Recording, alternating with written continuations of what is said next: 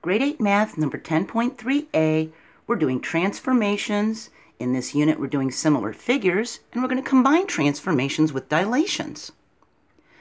There's going to be a connection between transformations and similar figures. It's going to be a sequence of translations, slides, reflections, flips, rotations, turns, and possibly even dilations, enlargements and reductions. They'll transform one figure into another. Cartoon animators need to do transformations to create cartoons. Architects, engineers, photographers, painters, clothing designers, astronomers, physicists, pilots, filmmakers, chefs. Almost every occupation deals with transformations and dilations. These jobs need visual and spatial intelligence for mapping imagination and spatial awareness. Now, let's take sewing, for example, okay? We're going to do a little word problem thing with a video game, but let's take a quick look at sewing. Now, here's a Halloween costume for a child, and it's a dragon or a dinosaur. And when you open it up, there's a pattern inside with tissue paper. It tells you on the back how many yards of fabric you need, or how many zippers you need, or the lining. And this is the instructions that comes inside all folded up. And if you can see here, it tells you how to lay the pattern out onto the fabric, okay? And it tells you that the fabric is folded in half. There's a fold right here, and then this is the opening like this. So when you cut out this piece, you're cutting out two of them. See that? And you're cutting out two of these because this fabric is folded in half, sort of like this paper is, see? So here's all the pattern pieces. Well, when you look at the hood piece, you're going to cut two of them. And look, isn't that a reflection? With the line of reflection coming down the middle. You sew these two parts of the hood together, and it tells you, see the string? You sew them together right around here. And what happens is you make the hood. See? There's a seam going all the way down through here. And then they lay this bumpy part in here, see, for the dragon's spikes.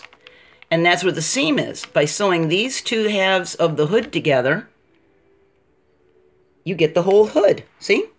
So I wanted to show you that. So now what we're going to talk about is designing a video game.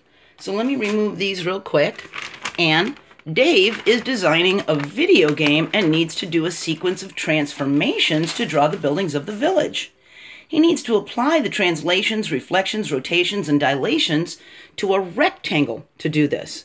So remember, each new transformation is done only by using the X and Y coordinates of the previous image, not the original image. So if the original image is this blue one, WXYZ, coming around here, WXYZ, what we need to do is mark down the coordinates for the pre-image, and then it's going to give us a list of what we're supposed to do. So for the first image, it's going to be a pink one. It wants us to do, here's the mathematical notation for what they want us to do.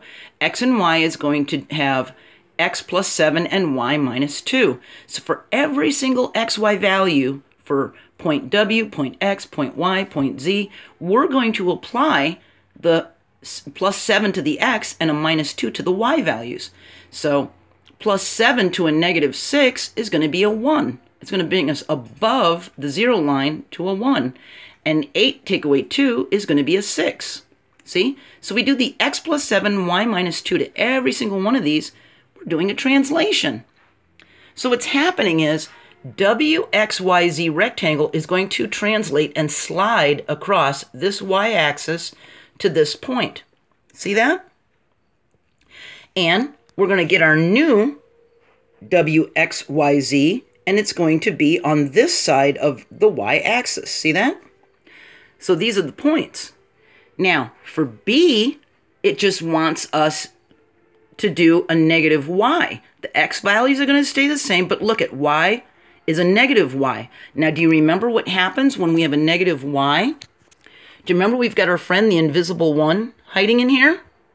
Well, that means we need to multiply all the Y values by a negative 1. So they're all going to be multiplied by a negative 1. Okay? Just the Y.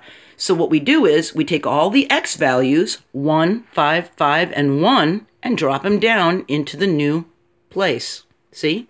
For the new green rectangle. Because the x values aren't going to change. So we're just going to drop down whatever the pink x values were. Then we're going to take the pink y values and multiply them by -1. So 6 times -1 is -6. 6 times -1 is -6. 4 is -4. 4 is -4. Now we've got our new green rectangle. But it is a reflection of the pink one. So how are we going to label it? Well, the pink one had W, X, Y, Z, and because this is a reflection, it flipped over, didn't it? It went like this. So whatever was on the top, W and X, is now on the bottom, W and X. Whatever was on the bottom, ZY, is now on the top, ZY, because it flipped, see? So now that is the green image for B, the reflection, okay? Now it wants to do a rotation 90-degree clockwise around the origin, around the center, 0, 0. Well, what's the rule? Do you remember our rule from a few videos ago? When you do a rotation of 90 degrees clockwise around the origin, we multiply x by a -1 and then switch the values for x and y. So we're going to multiply x by -1. So we look at all the x values, 1, 5, 5, and 1. We're going to multiply them by -1, and we're going to switch the x and y values. So now all the -1s that we multiplied, 1 times -1, it's now in the y's place. 5 times -1 is -5 in the y's place. 5 times -1 is -5 in the y's place. And the 1x is now a -1 in the y place because we switched x and y. And then we just drop down whatever the old y values were from the green one into the new x place. See? So we got -6, -6, -4, and -4 because they switched. So now we can plot our new brown one. See? Because we went from the green to the brown one. So now because it rotated 90 degrees, it was here, and it rotated and went up like this. It was 1 unit away from the y-axis. Now it's 1 unit away from the x-axis. It was 1, 2, 3, 4 units down from the x-axis, and when it rotated, it's now 1, 2, 3, 4 units from the y-axis. It just went like that, see? So the W and the Z are now on top, and the X and the Y are now on the bottom like that, because that's how the points turned. See that? Now it wants us to do another translation. This is going to be the orange one. It wants us to translate X plus 5 and Y plus 3. So we take all the X values from the brown one and we add 5 to it. We take all the Y values from the brown one and add 3 to it, and we get these new coordinates.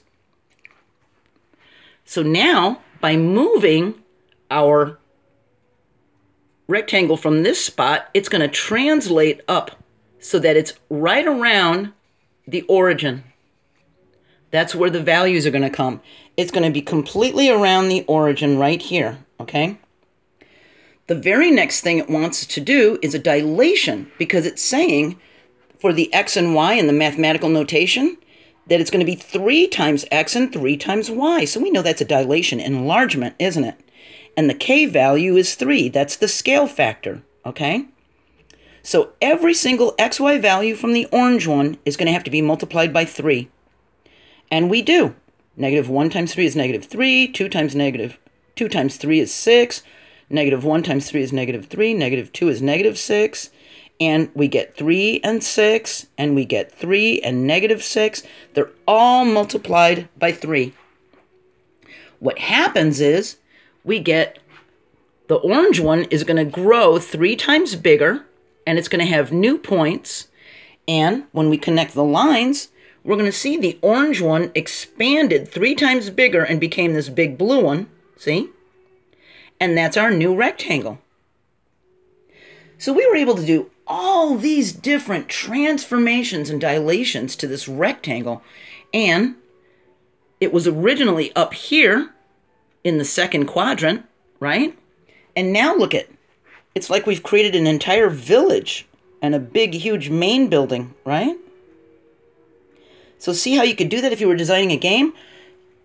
All the rectangles except E, that's the big blue one, have the same size. Because remember, E was a dilation enlargement that multiplied by 3. So every single rectangle is the same size except for the dark blue one, the big one. They all have the same shape and angle measures. They're all rectangles. They all have 90-degree interior angles, right? And A and B have the same orientation. Here's the pre-image. Here's A, the pink one, and B, the green one. They've got the same orientation as the pre-image. See that? And C, D, and E have different orientation than the pre-image because it rotated. See that? So then C, this one right here, has a different orientation than the other ones. And D is the orange one right here. It just translated from the rotation. And this one, because it was an expansion and enlargement, it's got the same orientation. So C, D, and E all have the same orientation. See that? But the pre-image in A and B are the same as each other because that was before the rotation. Now, look at E, this big navy blue rectangle that orange grew into. See this big, huge... The minute that there's a dilation, whether a reduction or an enlargement, the new image will not be congruent to the pre-image anymore, or the previous image, because it's going to be larger or smaller. No more congruency. That's the minute the size changed, that changed everything. It wasn't congruent anymore. Okay? All right. We're going to continue talking about these similar figures. And that's exactly what the next video is going to be called. It's going to be called Similar Figures, and that's going to be 10.3b. I hope this helped. I hope seeing the dragon pattern and the hood of it helped so that you could see the reflection. Take a look at your clothes. Is one side of your shirt a reflection of the other side of your shirt? Is one sleeve a reflection of the other sleeve? How about one pant leg? How about one shoe? Is it a reflection of the other shoe? So hopefully that'll help and put things into perspective for you. And I'll see you next video. Keep up the good work. Bye.